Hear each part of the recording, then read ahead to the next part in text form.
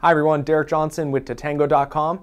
I'm at Innovista Law here in Washington, D.C. I'm sitting with Joe Bowser, a TCPA attorney, and he's part of the TCPA defense force here at Innovista Law. One of the questions we get asked, Joe, a lot is the concept of established business relationship. Can you confirm that in the TCPA, the actual law, it says somewhere in there established business relationship? That term does appear in the TCPA. Okay.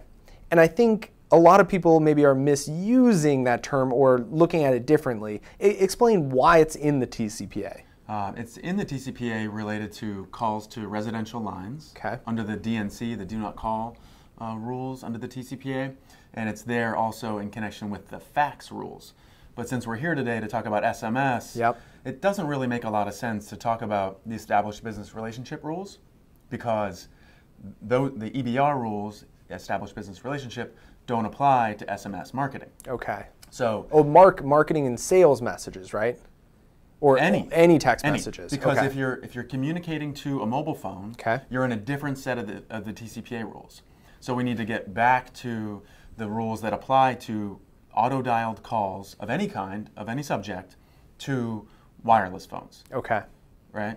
So this expression, established business relationship, doesn't really have any independent meaning. Okay. The important construct there about the type of relationship you have with your consumer is about consent, and consent to get auto-dialed calls. And the level of consent that you need depends on what you're going to be calling or texting them about. Like informational messages or marketing and sales messages. Exactly. Okay. Because I think there's a lot of confusion. People, they see maybe established business relationship and they say, oh, well, I have an established business relationship because someone, gave me their business card, and now I feel like because someone has told me, most likely misinformed them, that they now can text message them because they have a business, established business relationship with them. Right. So that's 100% false. Absolutely. Well, assuming we're talking about text messages. Right. Yep. Okay. Right. So established business relationship still has relevance in other areas of calls marketing. And faxes and exactly. Okay. Calls to landlines and faxes. But if we're going to talk about text messaging, let's just put that vocabulary out of our mind. Okay. Because we need to get into the realm of consent. And that I think helps a lot of brands because I think the TCPA is pretty long, isn't it? There's a lot of content in there. Right. And I think if they see established business relationship, they might relate it to other things and kind of bulk in and group things together. Right. And that definitely sounds like not a good thing to do. I would agree. Okay, that sounds good. Okay, so hopefully that answers the question for SMS marketers. Not even does it apply, but established business relationship, is that even something text message marketers should be aware of or interested in? It doesn't seem like it if they're focused just on text messaging. Exactly.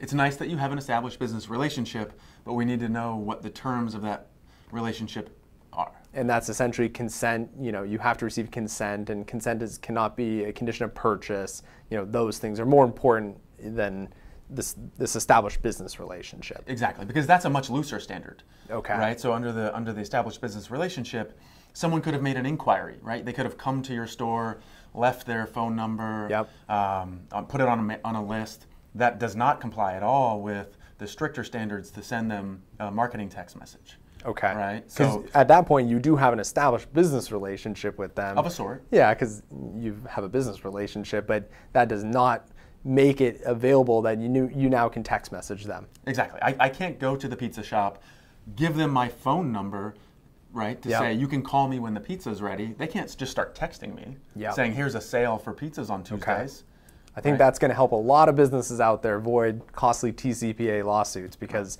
I think a lot of people have that confused for some reason. Right, and that is not a hypothetical. There is a very real household name, pizza company that thought that because people called in and ordered pizza, they could start to send them promotional messages. They were friends with their customers, they knew them, they were past customers, and that got them in trouble. That's just not the law. Okay. Again, my name is Derek Johnson with Tatango.com. I'm sitting with Joe Bowser from Innovista Law and the TCPA Defense Force. And we essentially answer the question, does established business relationships really even matter in text message marketing? Thanks for watching our video today. If you like this video, be sure to give us a thumbs up on YouTube. If you want to see more of these types of videos, be sure you subscribe to our YouTube channel. And if you have comments or questions, please leave a comment or question in the comment section below.